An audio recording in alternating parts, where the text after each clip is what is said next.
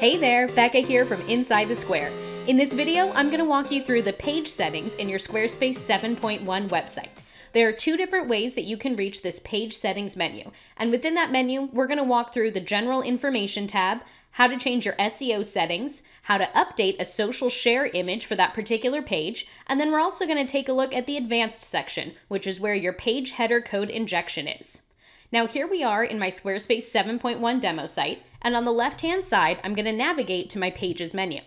Once I'm there, you'll notice I have this gear icon that shows up when I hover over a page. That's one of the first and easiest ways to get to that page settings menu. I'm going to click on that gear icon, and we'll see the menu open up. Now I'm going to close that to show you the other way to get there. If you're in edit mode, you click this edit button on the top left-hand side of your site preview. Here in edit mode, you'll see that same gear icon on the top right-hand side. Click there and check it out. It's the same menu. So let's go through the general tab together.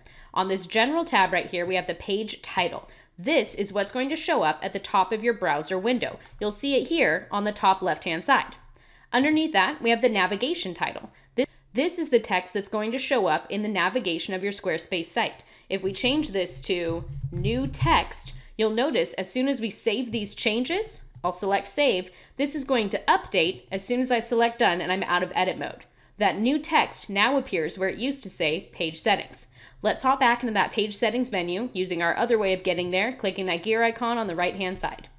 That was the navigation title. After that, we have the URL slug. This is what people enter when they go to your website. Think yourwebsite.com/new page. In this example, it says page settings.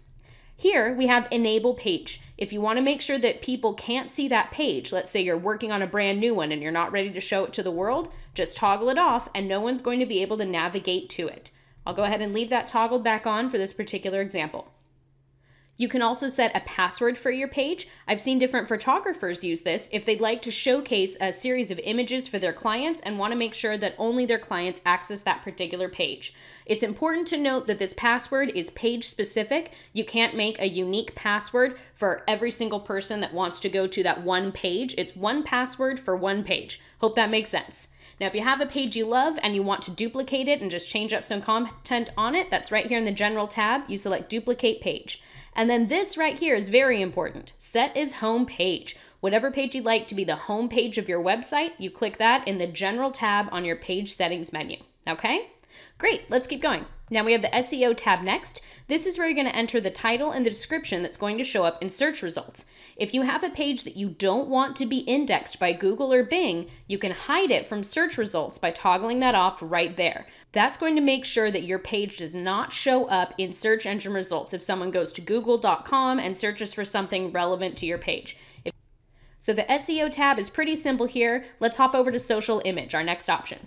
This is where you can upload an image that you want to be shown on Facebook, for example, when someone shares a link to this particular page. You can be very specific about one image for one page. So again, this shows up on your Facebook feed when someone shares it, a couple of different places as well. Anytime a social network wants to pull an image for your site, this is where it's going to grab that image. And then after that, we have advanced. Now, if you use custom CSS like I do, and you want to apply custom CSS to an individual page, you can put it here in your page header code injection. I have more training about adding custom code to an individual page. I'll link to that beneath this video, but this is where you'll be entering that code on the advanced tab. It's important to note, as of recording this, that's only available for business and commerce plans. So if you're on a personal plan, this advanced tab isn't going to do much for you. I'll go ahead and select save. We'll hop back out of here and we'll walk through that one more time. Here we are in the main menu. I can select pages and click this gear icon to open up all of those settings. General, this is where you change the title, the URL slug, enable it, add a password, duplicate or homepage. SEO settings right here, title and description. Add a social image for sharing on social media. And then add any custom code specific for that individual page. All right? You can also get there in edit mode by selecting edit on the top left-hand side of the site preview and clicking the gear icon on the top right-hand side. Exact same menu right here. Alrighty, that's it for this quick breakdown. I hope you learned something awesome. If you're watching this video on YouTube, get excited because this is one in a 5-part video series that I have to help you get started with Squarespace 7.1. They are 100% free and available on my website at insidethesquare.co/training. So head on over to insidethesquare.co/training to check out the other 4 videos in this 5-part video series. Thank you so much for watching, and most importantly, have fun with your Squarespace website. Bye for now.